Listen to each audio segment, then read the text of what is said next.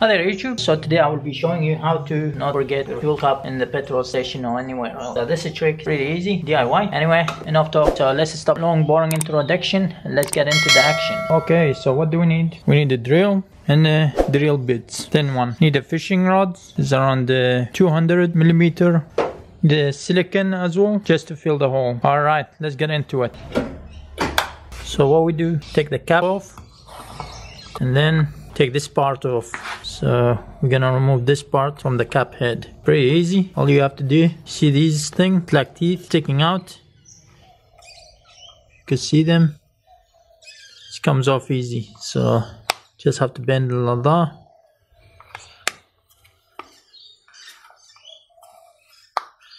Keep circling. Do the same thing with the others. Hear the clicks. That's it. Now it's separate. So leave this one somewhere safe. Now we're gonna drill through here in the center and we're gonna put silicone just around the holes. Alright, so what we do, we take the cap off, gonna drill through here, so past both sides. Make a hole and we're gonna run our fishing rod through. We drill just like that. Make sure it's in the center. Keep it straight. That's it, it's gone through.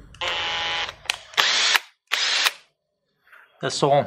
Alright, we get our fishing rod. I'm not sure if you can see it. It's pretty thin fishing rod. Don't use thicker one. Thin is better, so you don't wanna making a bigger hole. You don't want it smells of fuel everywhere. So you run it through. So that's it. You run the fishing rod like that. As you can see. And you see the hole is so tiny. That's what we want. We're gonna tie them around here to stop them from moving. So just like that. Tie them up.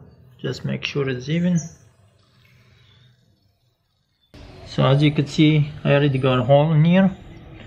I could tie it here, or I could tie it just here, or even there. There, holes everywhere. So I prefer I'm gonna use this one. So I'm gonna run the fishing rod through. Just like that. So I'm making sure the fishing rod is not in the way.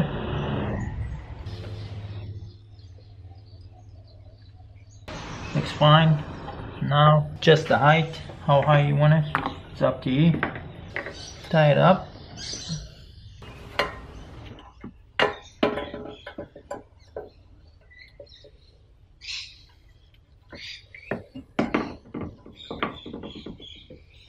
Alright, now when we're done, we cut leftovers.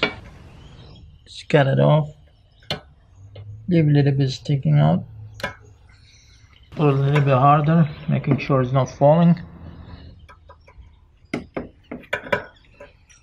All good. And then we grab the silicone gun. Put a little bit silicone around the holes. When we're done, just flattening it. So why did we put silicone in there? So we put silicone in here to stop the smell of the petrol and also the pressure. When we're done, put that thing back in there. Pretty easy. Just like that. When you hear the click, means it's done. Ta-da!